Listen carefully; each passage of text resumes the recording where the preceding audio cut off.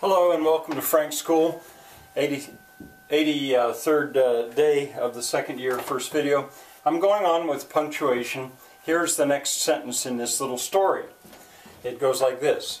It all reminded him of his youthful inability to remember to dot his I's. Now the only thing new here is this spot right here. And the rule goes like this. When you refer to a word as a word or a letter as a letter, you put it in quotes.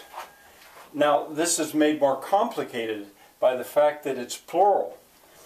There's also a rule that if you take a letter and you make it plural, then you use an apostrophe. Otherwise it looks like is. I could have said and cross his T's, and that would have been T apostrophe S. Now, as to the question of whether that apostrophe S goes outside the quotation marks or inside the quotation marks, I'm not sure. Here's what I chose. I do think that the period should go after the quotation marks, although I'm not the world's best punctuator. Oh boy, here comes the cat. So that wasn't very much. And if you're only interested in punctuation, you should stop there. That's the end of a paragraph. This is the old rooster, if you don't know. Here's the cat, right in time. Now, what we actually, that's audience number 1. And audience number 2 would be an audience that's interested in knowing what does this actually sound like. Germans, for example, wanting to learn English and frustrated by the spelling. Well, here's what we say. Backslash indicates spelling for pronunciation. It all reminded, and there's the stress. It all reminded him. I know you hear sounds upstairs, but that's him of his youthful. There is the, I think you call it the aspirated. That is not voiced. It's youthful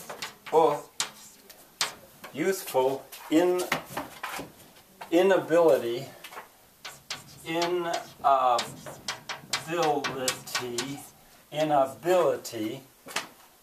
to remember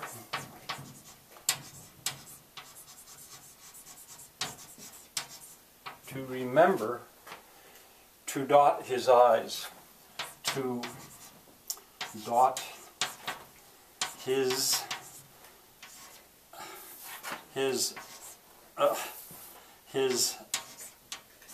I's. Let me try it. It all reminded him of his youthful inability to remember to dot his I's. Yes.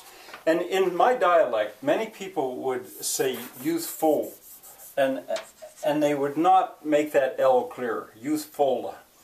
That sounds a little academic, but this is fine. Youthful. All right. Now that was the second audience. In the next video, I'll deal with the third audience, but those who want to learn German. But I think I'm gonna start to leave the fourth audience out. I'll show you what I mean in the next video. See you soon.